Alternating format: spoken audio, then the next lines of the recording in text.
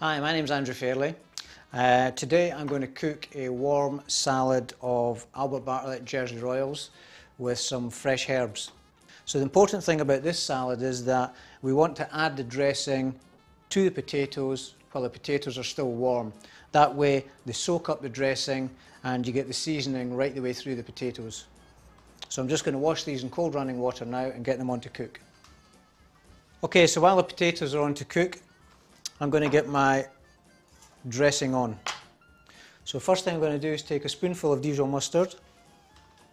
To that I'm going to add some Chardonnay vinegar, a couple of tablespoonfuls. And then I'm going to whisk that together. So basically what I've done here, I've got the bowl in a pot with a wet towel just to keep the bowl still so it doesn't slip all over the board. So at this point I'm going to add a good pinch of fresh sea salt. Again, whisk that into the vinegar and mustard, and then I'm going to start adding my peanut oil. I'm going to add this slowly at the beginning.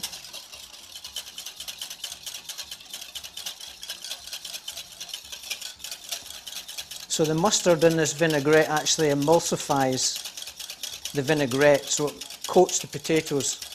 What we don't want is a vinaigrette that splits, so you've got the vinegar on the bottom, then the oil floating on the top. It just gives a kind of greasy mouthfeel to the finished salad. So I can just show you that at the moment. So you can see the vinaigrette has quite a thick texture to it. So if we're to leave that overnight, it would separate, but for intentions of the salad that we're doing, that's a perfect consistency.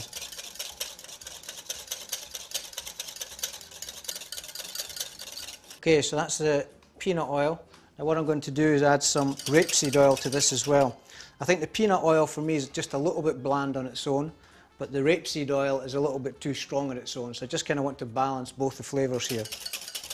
And what can sometimes happen when you're making this dressing is it can actually get too thick. So if it does, we're just going to add a spoonful of warm water just to get it to the consistency that we want.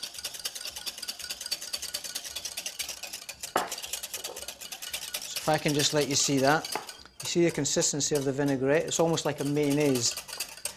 I'm just going to add a spoonful of warm water. Okay, so that's our dressing ready. So we're just going to leave that there while we get the potatoes.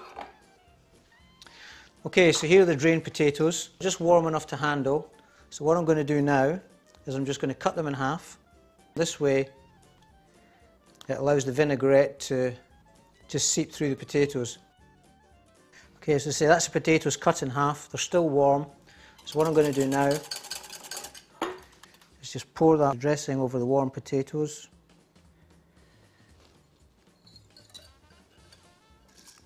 A little bit of freshly ground pepper. And to that, I'm just going to add plenty freshly chopped herbs. So say it's chives, some flat parsley and some dill. So I'm gently going to turn the potatoes with the dressing. So this salad can be eaten warm as it is, or it can be left to go cold, but I would eat it at room temperature. I wouldn't really put it in the fridge. I think it dulls the flavour of the potato. So there we go. Just going to put it into a serving bowl. I'm going to sprinkle a few freshly chopped herbs on the top. And then just to finish it off, last thing, just a few sliced spring onions. And there we have an Albert Bartlett Jersey Royal potatoes with fresh herbs.